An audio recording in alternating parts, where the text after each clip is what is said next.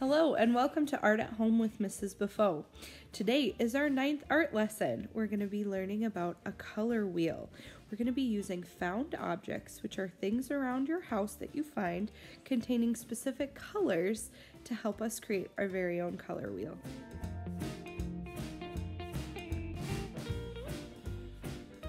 What exactly is a color wheel? Well, it's a circle with different colored sections which shows the relationship between colors, such as primary, analogous, secondary, complementary colors, and such.